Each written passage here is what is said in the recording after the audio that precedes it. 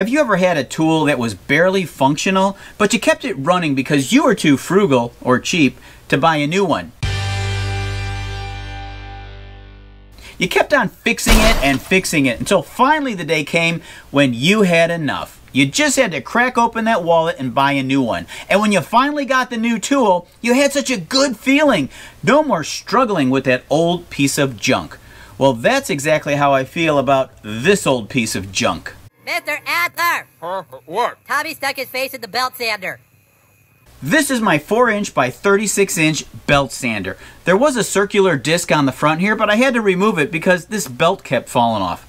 Listen to the beautiful noise that this makes.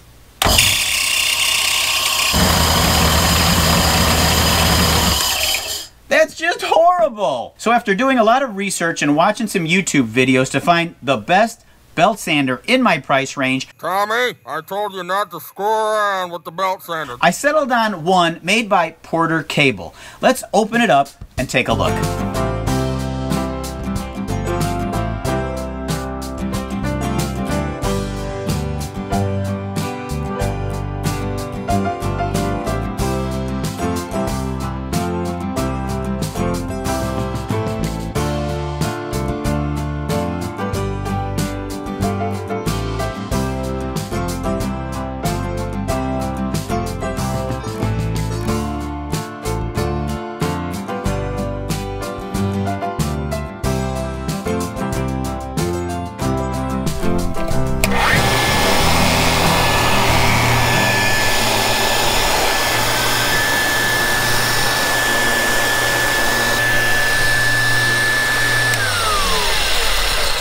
A belt sander is one of the most widely used tools in my shop. When I'm working on a project, I'm using this thing every day, and I'm starting to do more work with metals, so I'm going to need a good sander that works well with both.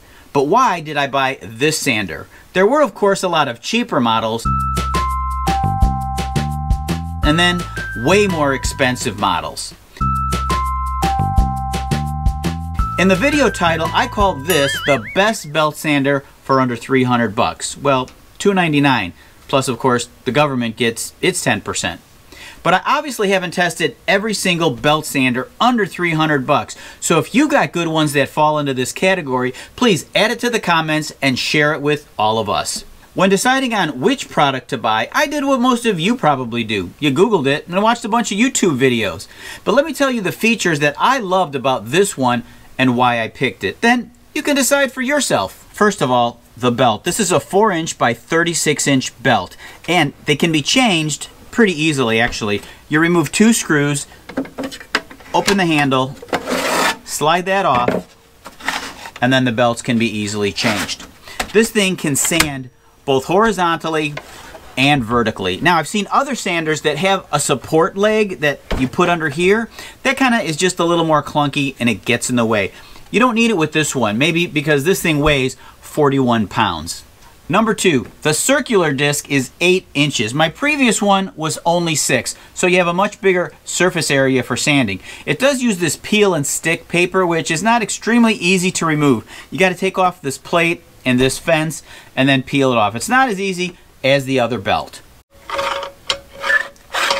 The other thing that I love is this miter fence. It's got a groove in here. My previous one was just straight on both sides, so it had a lot more play in it. With this, it doesn't move at all, and you're gonna get true 90-degree angles. Number 4, the dust collection system. A lot of other sanders have separate ports for your belt sander and for your disc sander. With this, all the dust gets funneled through one port into a dust collection bag. I don't even have a dust collection system in my garage. My system, open the overhead door and have a fan blowing out. Not sure the neighbors like that, but this all collects into one reusable bag that you can empty out and then just slap it back on. So everything feels really good with this machine. It's solid, I like it, and I can't wait to start using it. Another thing I love about this is the motor. It's got a powerful 5-amp direct drive motor, which means that there's no belts like my other one. That one, it would stop when I would push a piece of wood up against it. The motor wasn't very powerful, and the belt also caused some drag. With this thing, it has more power and less parts that can fail and break.